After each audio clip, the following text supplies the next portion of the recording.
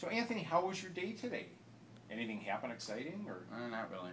not really? Nothing exciting. I thought you went over to Joe's house and you guys were gonna go out somewhere. No, we didn't. School was that? Tell me about school. How was that? It was alright. I didn't learn too much. Did you? I mean, something had to happen during those 9 hours. Did anything exciting happen? Not that I know of. Is there any way you can get off that cell phone and talk to me? I feel like you're not listening to me. Did you hear anything I said? Yeah, I'm sorry.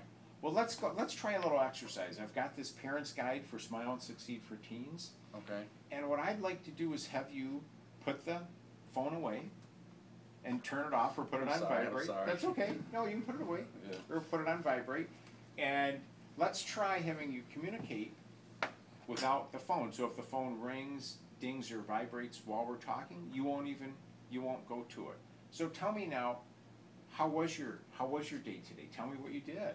It was actually really fun. Now that I think about it, I did learn a lot from school. School was really good because I had the last day for the summer, so that was really fun. How about you?